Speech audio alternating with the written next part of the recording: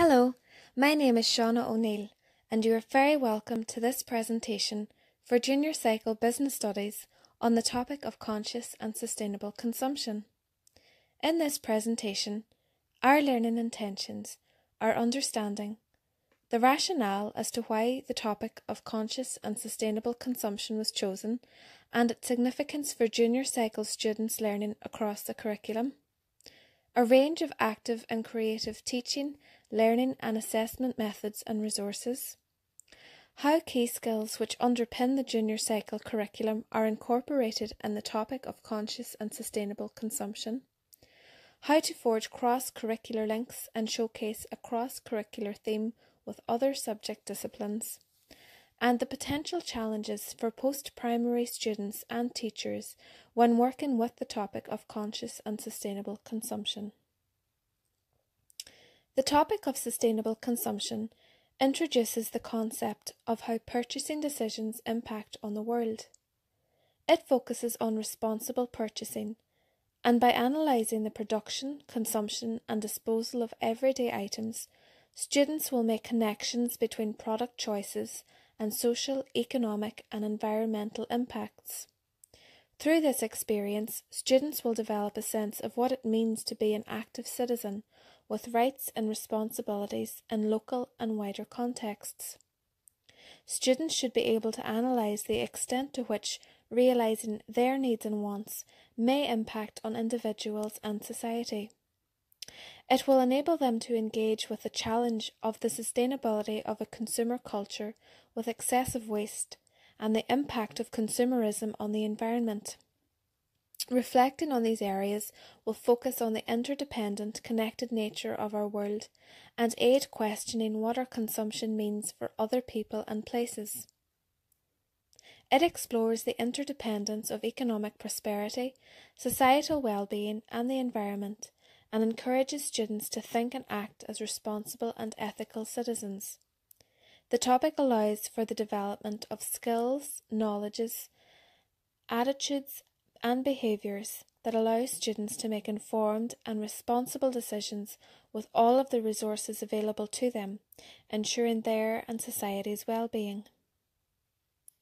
Teaching methods should be active, stimulating and genuinely respond to students' real-life experience.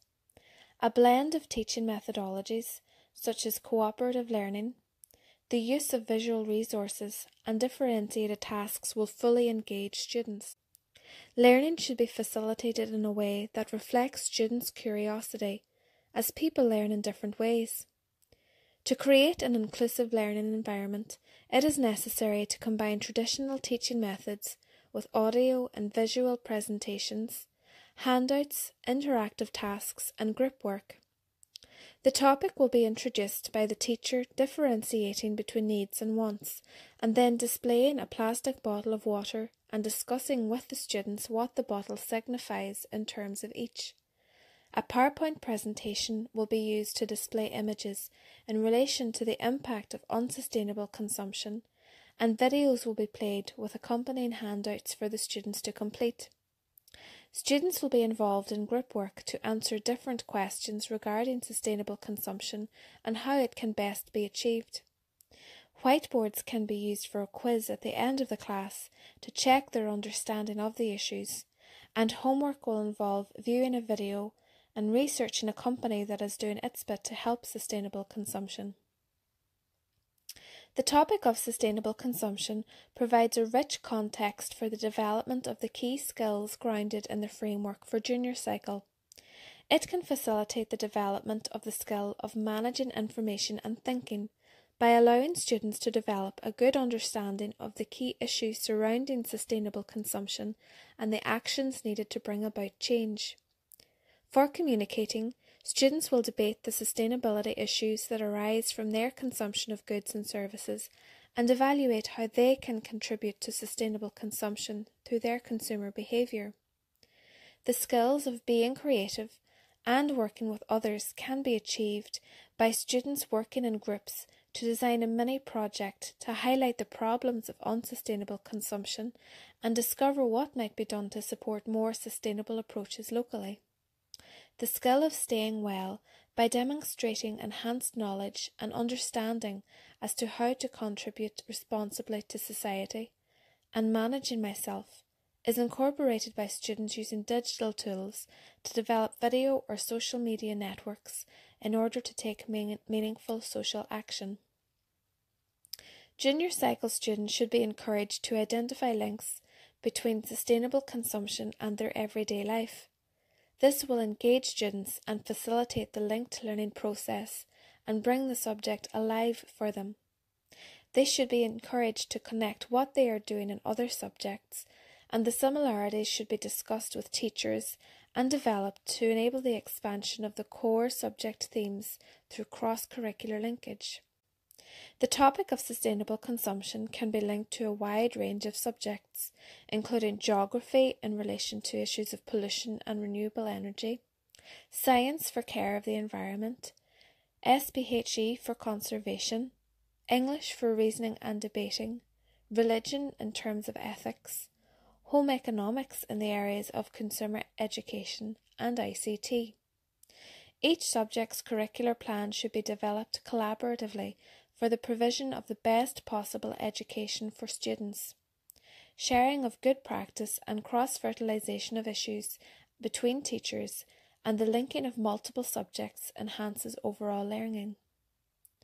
The potential challenges for post-primary students when working with sustainable consumption are understanding the terminology, as some of it may be new to them, and terms need to be explained to enable understanding. The implications of sustainable consumption may be difficult to comprehend, and it needs to be explained in a straightforward, simple manner. Reflecting on needs and wants and the challenges of scarce economic resources helps focus on the interdependent, connected nature of our world and aids critically questioning what consumption means for other people and allows students to engage with the sustainability of a consumer culture with excessive waste and the impact of consumerism on the environment. The potential challenges for teachers when working with the topic are keeping up to date with current issues. Using available resources and CPD would be of benefit. The teachers need to focus on the concept of responsible purchasing, and by analysing the production, consumption and disposal of everyday items, students will be able to make connections between product choices and social, economic and environmental impacts. In this presentation, our learning intentions were the rationale as to why the topic of sustainable consumption was chosen and its significance for junior cycle students' learning across the curriculum, the range of active and creative teaching, learning and assessment methods and resources in relation to sustainable consumption, how key skills which underpin the junior cycle curriculum are incorporated in the topic, how to forge cross-curricular links and showcase a cross-curricular theme with other subject disciplines, and the potential challenges for post-primary students and teachers when working with the topic of sustainable consumption. Thank you for your time.